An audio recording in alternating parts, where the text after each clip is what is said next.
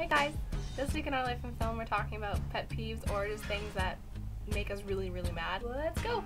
You're gonna find a pattern, and this pattern is gonna be lack of communication, and it's hardly ever on my part. I hate when people make plans and don't follow through or cancel them or whatever last minute. It happens to me literally on a weekly basis. It drives me nuts. I don't understand why you can do, like, you made plans for that specific thing. Yeah, why? If you're gonna change a plan, ask me before it happens. Don't just say, I've decided we're not going to see the movie anymore. Rude. I also don't like having allergies or anyone, especially myself, like vomiting. I just can't stand it. It's just so gross.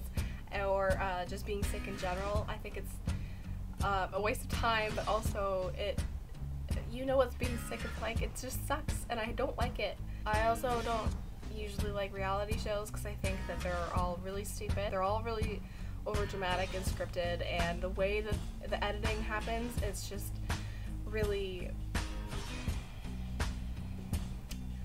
I don't like it. I also hate insects that aren't butterflies or caterpillars, especially mosquitoes. The night of prom, I went to a party and it was out in the middle of nowhere. There were mosquitoes everywhere. We weren't allowed inside the house. The next day I counted like 38 plus mosquito bites, and I have a whole bunch more now.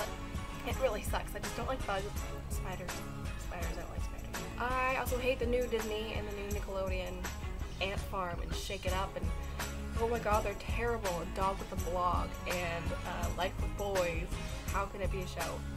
Literally, I sit on my couch all day and watch TV, or I'm on the computer and I eat.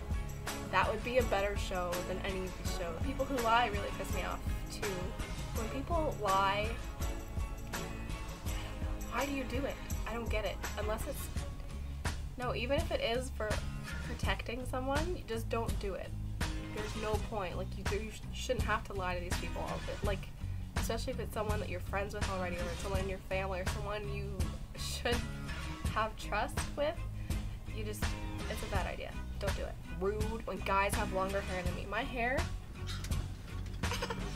is pretty long, and if a guy has longer hair than that, then they have problems. And I mean, like, it might be okay for, I just don't like it.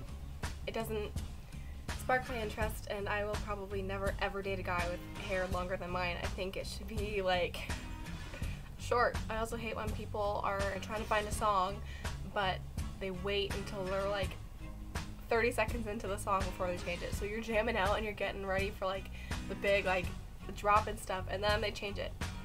And then you're just kind of like, oh, I didn't know I was singing by myself right now.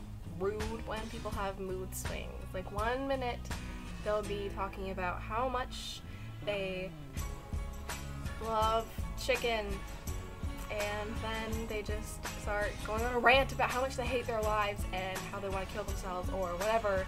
Like, just calm down. If you hate your life that much, then do something about it. If you can't do something about it, then just let it go. Get over it or something. Like, if it's really serious, I'm pretty sure those are the people who are there for you. Hate a lot is when people are really upset about something and they take it out on you instead of talking about it. You try and like make them feel better, and they just kind of like slap you on the face. And I'm like, okay, well, it'll get better. Like, just give it some time or something.